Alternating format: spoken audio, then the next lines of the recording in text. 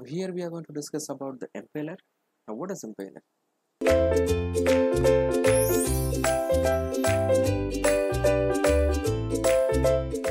Now impeller is the main rotating part that provides the centrifugal acceleration to the fluids, that is to impart kinetic energy to liquid. Now we need some criteria for the impeller. The criteria is that it should have adequate mechanical strength, it should have anti-wear and anti-corrosion material, and it should be having low density, good cast stability, weldability, and it should be cheaper. So these are few things about the impeller. Now they are oftenly classified in many ways. Now based on the major direction of flow, it can be classified as a radial flow, axial flow, or a mixed flow. Now based on the suction type, it can be single suction or double suction. So these are few types through which we can describe about impeller. Again, in case of a mechanical one, it can be closed, it can be open, or it can be semi-open or semi-closed, also called as a vortex type. Now in case of closed type, it is used for a less viscous fluid. Now in case of a semi-closed, it is used for semi-viscous fluid, and in case of an open type impeller, it is used for higher viscous fluid. The material for the impeller is generally cast iron or steel. Now steel is used for controlling the size of impeller, but widely used material is a cast iron as it is available and cheap.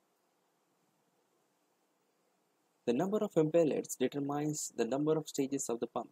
So single stage pump has one impeller only, and it is best for low head service.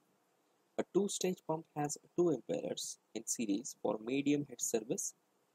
A multi-stage pump has three or more impellers in series for high head service.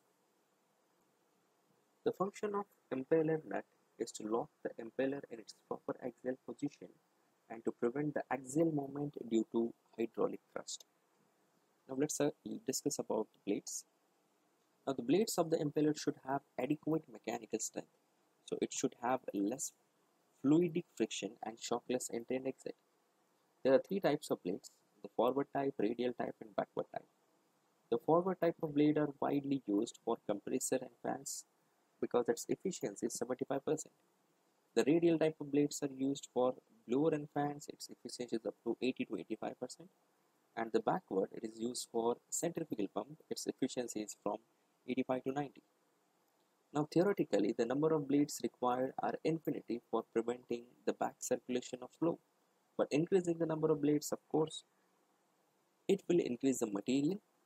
So the normally number of blades are 2 to 3 for open type of impeller and 6 to 12 for closed type of impeller. So as per the pump manufacturer, the number of blades can be given by this formula, where D1, D2 are the diameters inner and outer, the beta 1 and beta 2 are the angles. Now these are few types of forward blade type, radial blade type, and backward blade type. So as per the flow, so if this is the flow, this is forward, this is radial, and this is backward. So these are three types of flows, these types of blades we have it. Next we have wear rings. So wear rings provides an easily and economically renewable linkage joint between the impeller and the casing. The clearance becomes too large, the pump efficiency will be lowered, causing the heat and vibration problems. So the most manufacturers required to disassemble the pump to check the wear ring clearance and replace the wear rings when the clearance doubles. The function of wear ring, in short we can write it like this: to control the leakage losses across the annual path between the impeller and wear ring, to protect the rotating impeller from rubbing with the stationary casing, and to provide the replaceable wear joint. Next we have a shaft. Now shaft is usually the longest part of a pump, which is made up of one piece. Now its function is to transmit input power from a driver into the impeller.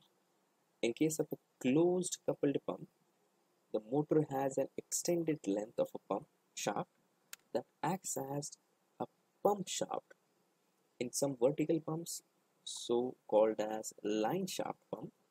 The shaft may be supplied in more than one piece or 10-foot sections, depending on the pump bowl settings below the ground surface. The basic function of the centrifugal pump shaft is to transmit the torque encountered when starting and during operation while supporting the impeller and other rotating parts.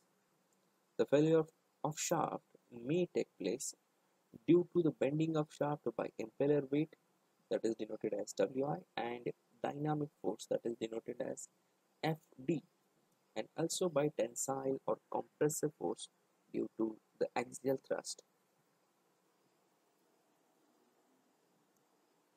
So the following assumptions can be made for easy design of shaft. Number one, the weight of shaft coupling can be neglected. The dynamic load calculation based on the average radius.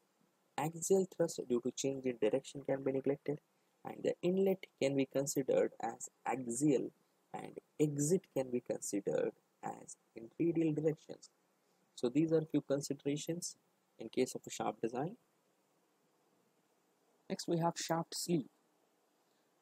Now the function of a shaft sleeve is to protect the shaft from erosion and corrosion, and it is used to enhance the stiffness of the rotating element, also to protect the shaft from abrasive wear at packed stuffing box or leaked joints. So these are few functions of shaft sleeves. Next we have a coupling in the bearing. Now as we know, the coupling is used to connect two points. Now here the function of coupling is to connect the pump shaft and driver shaft and to transmit input power from the driver to the pump. Next we have a bearing. The bearing is used to support the weight of the shaft, the assembly, to carry the hydraulic loads acting on the shaft, and to keep the pump shaft aligned to the shaft driver.